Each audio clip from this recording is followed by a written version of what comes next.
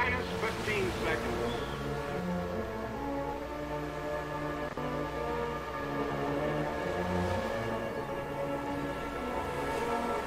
Minus 10 seconds.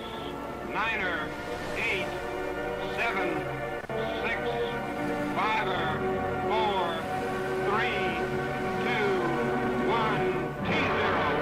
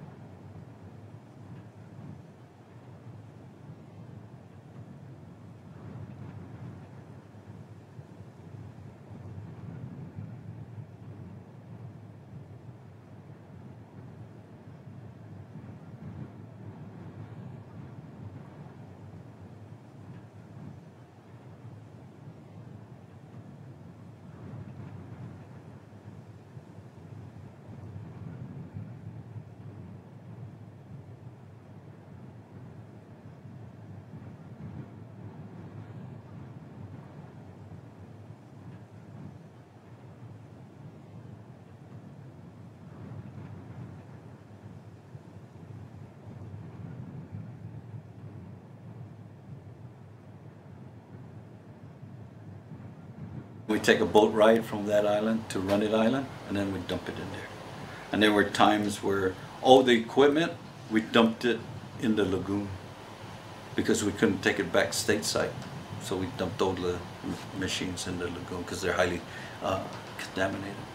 And that's still in the lagoon? It's still in the lagoon, yeah. So it didn't make no sense. Here we're taking dirt from there, put it in a dome, and still outside is more contaminated than inside.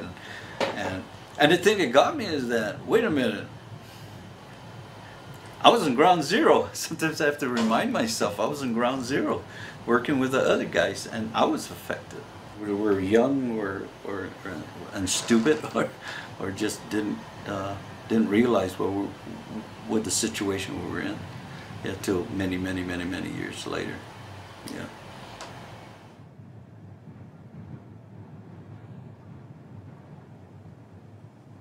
There was a sign that used to say, this is not, you can't come here for the next 40,000 years.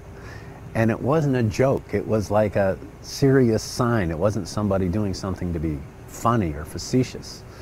And so we get up there and we're on the nipple of the dome, and we're doing this interview, and it was very overwhelming. And when you get up there and you realize what's underneath you, and when you realize what went into building this dome, and when you understand, like I did, the history, there was only one thing I could say about it, and that was that this is like a giant monument to America's great fuck-up. I mean, that to me, it's using a bad word, but to me it describes it perfectly. They just so badly screwed up, and then they built a monument to it.